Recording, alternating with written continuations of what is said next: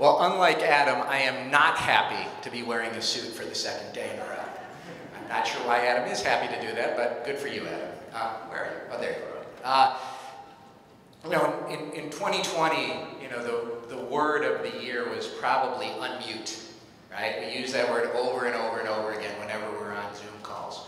Well, in 2021, I've seen the word resilience more in the past month or two than I've seen in my entire life.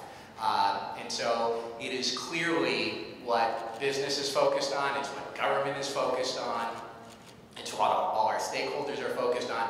So no better way to kick off the second day of the AmCham in-person portion of the Asia Pacific Summit than to talk about resilience across different sectors. If you go through those point of view papers, which you can get off of that, off of Blue Up, you will see that there are consistent themes that run across all of the different sectors, both the functional sectors and the business sectors, when it comes to resilience.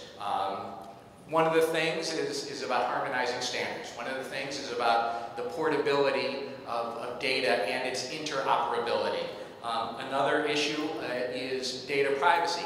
And I think, as the Deputy Prime Minister said yesterday, we have to be thinking about resilience. We have to be thinking about how we apply all of these things, but to do so in a way that doesn't advance income inequality, that doesn't advance the growing digital divide that we see. So that is a real challenge for all of us to do. And we have three great speakers to talk about their perspective on resilience, how they're living it in the pandemic era, and how they're preparing to deal with it in the post-pandemic era. So I'll ask each speaker, just as I call on them, to introduce themselves, their companies, and then talk about resilience and what it means in terms of their operations today. So Apurva, why don't we start with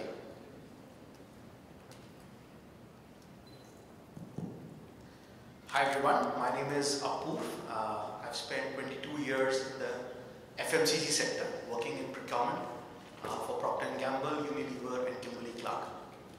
Resilience for the FMCG sector really focuses on three vectors. The first one is making sure that inbound supply chain is resilient, which means taking care of your suppliers, their financial health. We've had a lot of suppliers who are very small companies, SMEs, etc., who had a lot of problems in arranging cash flows, etc., during the COVID-19.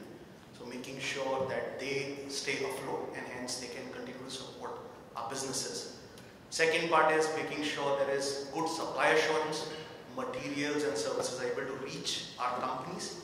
There have been a lot of challenges on logistics, shutdowns, etc., which we have to overcome. And making sure we are seamlessly connected between our partner companies and ourselves to enable the resilience to really operate with operational discipline.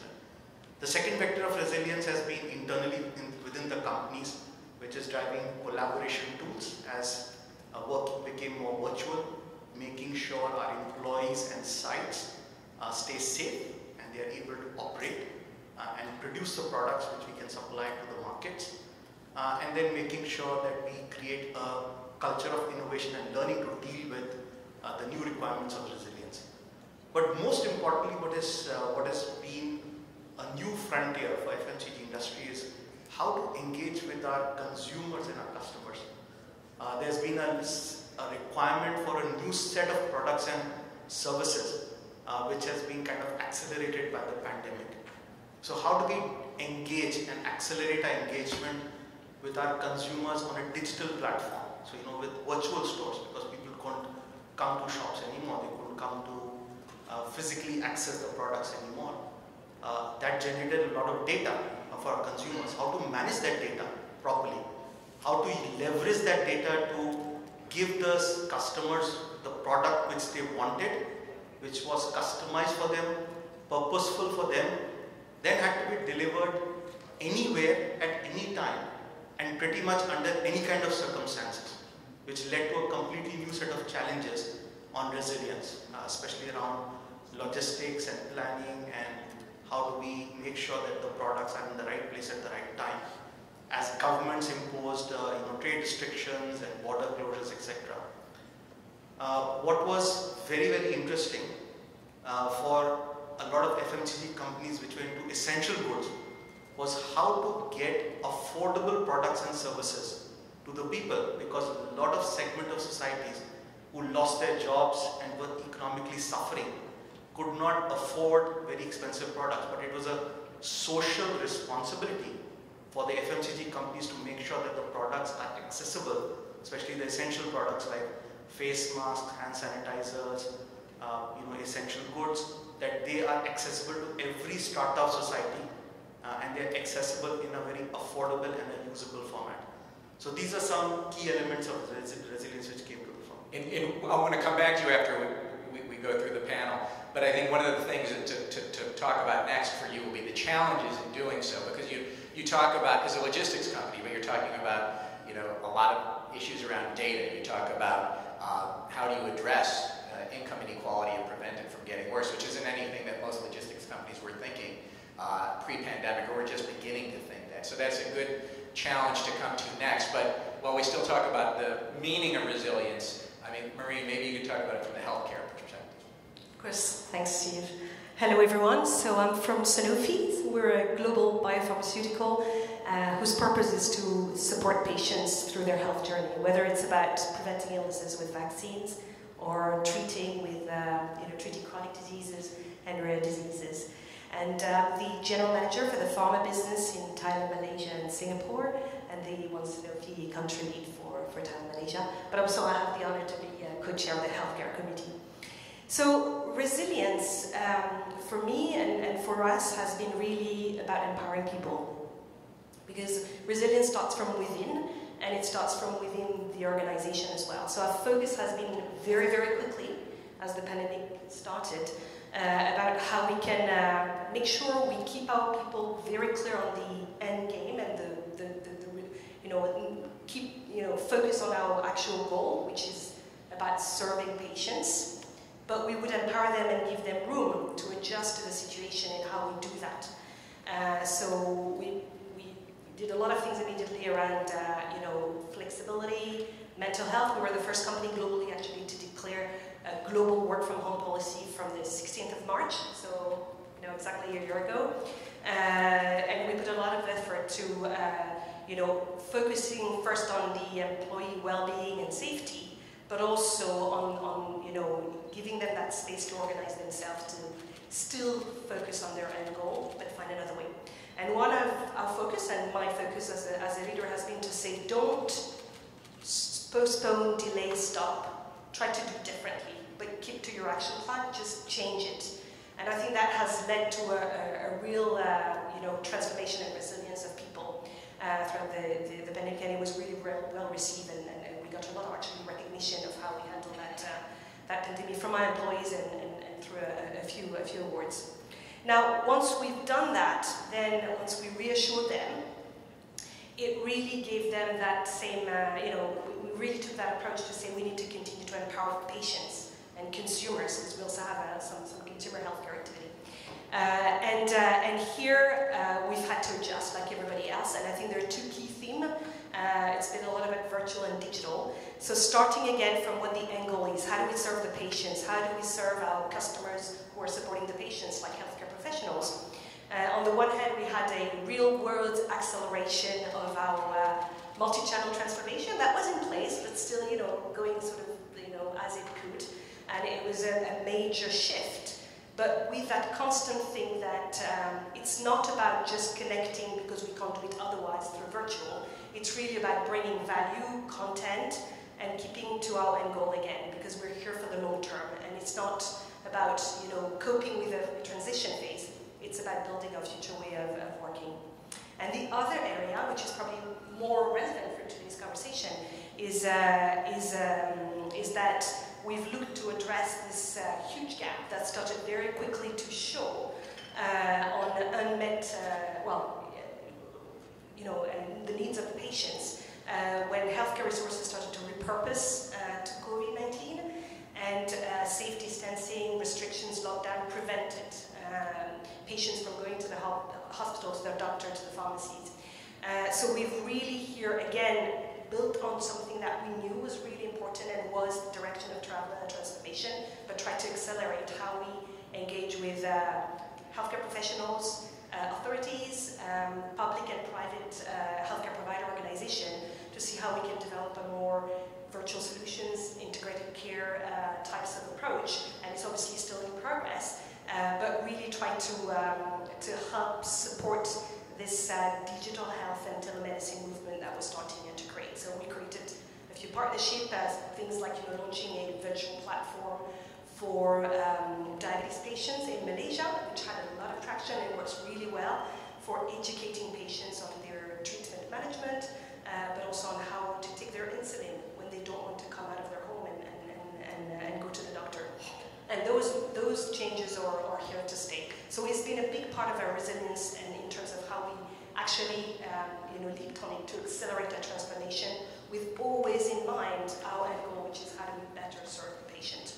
And well, I'm going to come back to you when we talk about the challenges of becoming resilient. But when you hear telemedicine, you can hear, well, that's great because you're now going to be empowering patients who might not have gotten access to healthcare. But at the same time, you may be increasing that digital divide, increasing the inequity where those that have the access to the technology are going to be able to not only get healthcare, but maybe better healthcare, and those that don't have it are going to fall further behind. And then that's going to increase the inequality, which is then going to lead to increased protectionism and more nationalism, which is going to stop from what you wanted to accomplish. So we'll talk about that as how do we prevent that challenge from occurring. But John, and maybe tell a little bit about what Informatica does as well, and what role data plays cutting across all sectors, and maybe with a focus on healthcare.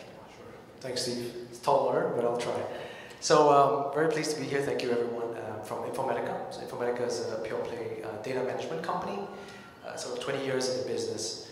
So whilst we're busy helping basically the majority of Fortune 500 companies with focus on healthcare providers, life science companies, even regulators, in yesterday's discussions as well. So how we to be involved into that conversation. So both as in the industry and also as AmCham, we want to call out for this collaboration across the different stakeholders to define guidelines, to define a framework, but to do it together, because collaboration is really what's going to make this work and practical. And so, John, governments have legitimate concerns and regulatory needs, especially on data privacy, right, and data security. So one, government needs to make sure that the patient's data, if it's medicine, but that whatever data a business has, that the customer's data is protected. And so the customer has the right to privacy.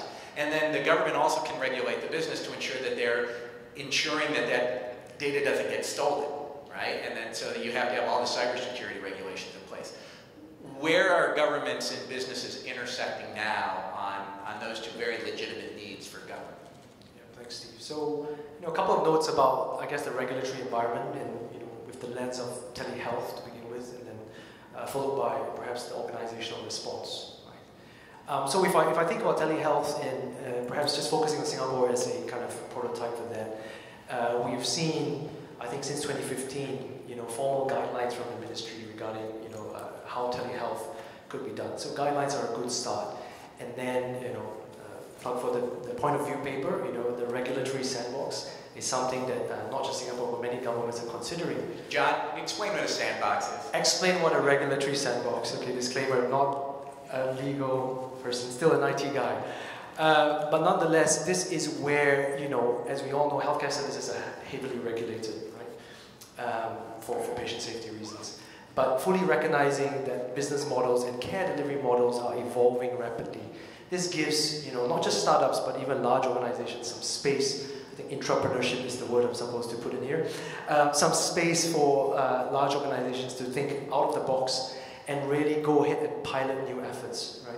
And I would say, again, just as a archetype, not my opinion, but probably the government would have considered that to be somewhat successful. I just checked last night, the Singapore's regulatory sandbox for healthcare, telehealth in particular, was closed in February 2021, right? And that will be followed now with essentially putting that into law, right? So we have the Healthcare Services Act, which again is quite a modular framework, very nicely done, such that they can then turn that into a bit more prescriptive, a bit more defined. And I guess last word on this half of the policy space is essentially, even as we, and by we I mean I used to work for a healthcare provider for 10 years, are feeling a way forward as to how best to do this. Right? They benefit, we also benefit from regulators at some point becoming quite clear as to where the rules of the road are, right? And before we even bring in the cross-border considerations. Now, to deliver that sort of model of care for telehealth, I think the other major one is, of course, the privacy aspect, right? And across the board, every country in this region has got some flavor of that. And I'm quite glad to say that, contrast a couple of years back where a lot of us working in sort of cross-border or multinationals are concerned about data localization requirements, like government's trying to keep everything on shore. We've sort of seen a shift.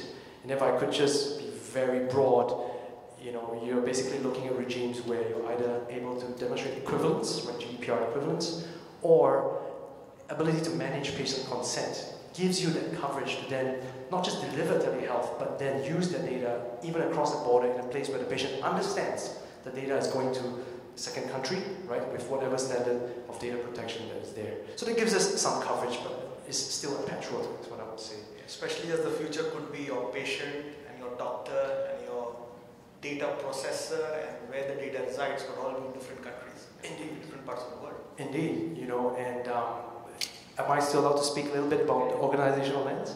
So I really loved the patient experience, the customer experience perspective on that. Because, telehealth is kind of like a technological statement. In fact, it's a whole umbrella of stuff. But really, again, putting myself in the patient's shoes, right? It's just one modality of treatment. And this has been a bugbear for decades, right?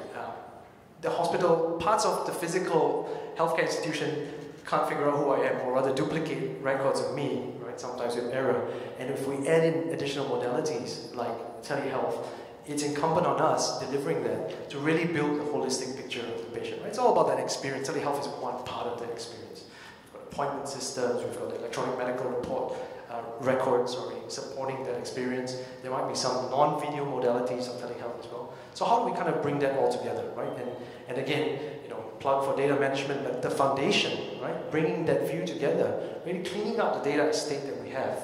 And I've asked my colleagues in supply chain, it's the same story, isn't it? Right? Where's the master data? Where's the reliable view of the individuals, right? Such that we don't send conflicting messages, which first of all is a bad experience, but I think when we bring in health, it's a patient safety concern always, right? So I bring us back to the fundamentals, and of course, terms like master data management come in, but that's a conversation for another day. Thank you. So as we bring this panel to a close, I think the thing that kind of strikes out at me is that what we've really seen, from an AmCham perspective is that, we're really run by our committees, right? The committees drive the agenda. The healthcare committee drives the healthcare agenda, and the travel and tourism committee drives its agenda.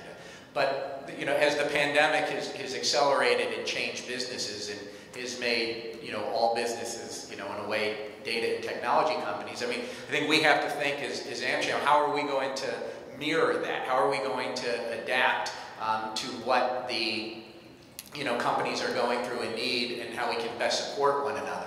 And then, if you go through those point of view papers, there's one recommendation that the United States should come back to trade in Asia, but let's start with the digital trade agreement, right? TPP is the gold standard, but that is going to take some time. But while we work and advocate for that, we should also be advocating for the U.S. to be part of digital trade agreements, and for Singapore to expand on its existing digital trade agreements, to start with the U.S. and to go beyond its existing two that it has today. And so all, supply chain, healthcare, legal and IPR, they all have elements of data. So I think what we'll try and do is figure out how do we synthesize all of this together, and then figure out what it is that we can do so that our businesses can continue to learn from one another, our businesses can go to government and let them know where we are and how we're going, but also how governments can support us in the regulatory framework. So with that, Apurva, Marine, John, thank you very much, and thank you, AmCham, for having us.